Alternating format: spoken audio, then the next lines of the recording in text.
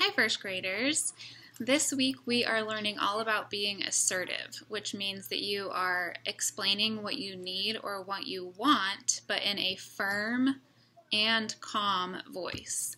And immediately I thought of one of my favorite books where one of the characters is learning how to be more assertive.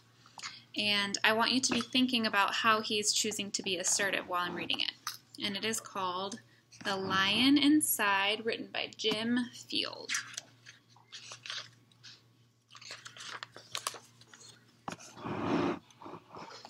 In a dry, dusty place where the sand sparkled gold stood a mighty flat rock, all craggy and old. And under that rock, in a tiny full house, lived the littlest, quietest, meekest brown mouse.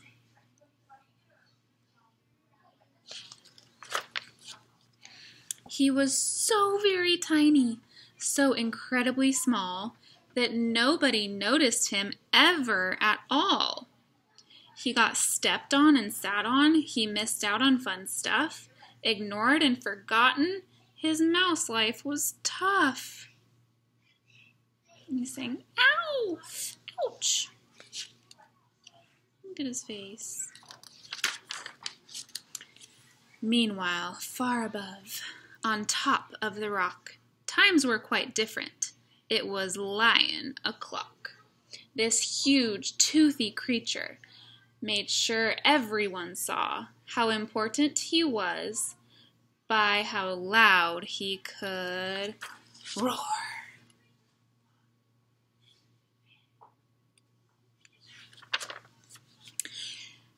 He was head of the pack. He was shouty and proud. He loved flexing his biceps and wowing the crowd. Yes, all were impressed by this mighty King Cat. If only, thought the mouse, I could be more like that. Look, the little mouse is looking on. Then, late one dark night, in his tiny mouse bed, the cleverest thought popped into his head. He leaped up in the darkness and held up a paw. I've got it, he said. What I need is a roar. I mean, what if this mouth with the weeniest squeak were a little more grrr and a little less meek? Well, he'd still be the smallest of fuzzy brown mice, but he'd make friends and join in, and life would be nice. So the little mouse is wanting to be less passive and a little bit more assertive. Yes, thought the mouse, I must find out how. I will learn how to roar, and I will learn it right now. But it won't be easy. There was only one beast who could teach him this thing, but it might make him a feast. It was time to be strong, take a chance, after all. Forever was such a long time to feel small.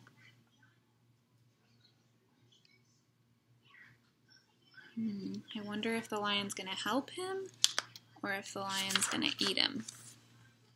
So he made himself brave, and he thought like a winner. He set off for the top, hoping not to be dinner. It felt like the scariest thing he could do, but if you want things to change, you first have to change you. He must be using some positive self-talk to feel like a winner. I like it. The farther he climbed, the closer he got to the slumbering lion reclining on top. Then, at last, as he stood on his tippy toes, he found himself suddenly nose to nose. Gulp. Pardon me. Wake up, Mr. Lion. You've got company.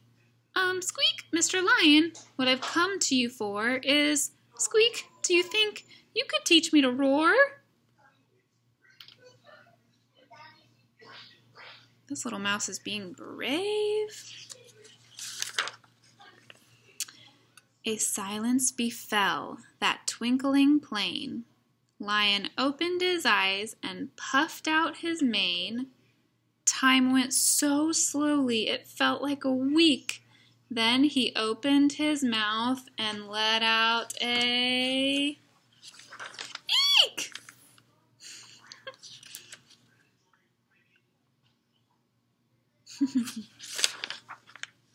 The lion curled up in a terrified ball. He didn't like this, not one bit at all. "Don't hurt me," he whimpered. "Oh, try to be nice." Well, this mighty great lion was frightened of mice. "Don't worry," Mouse peeped. "I'm here as a friend. Let's hang out together, be pals till the end."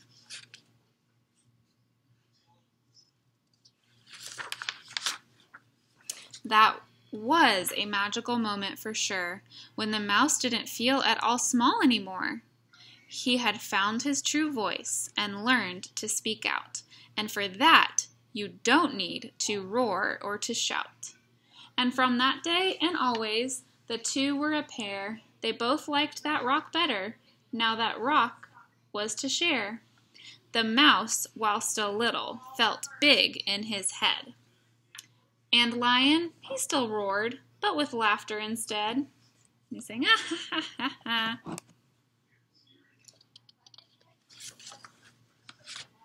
Yes, that day they both learned that no matter your size, we all have a mouse and a lion inside. I love it. So the lion used to be a little bit aggressive, and he learned to tone it down a little bit. And the mouse used to be too passive, and she learned how to be a little bit more assertive. I love it. I hope you enjoyed the book.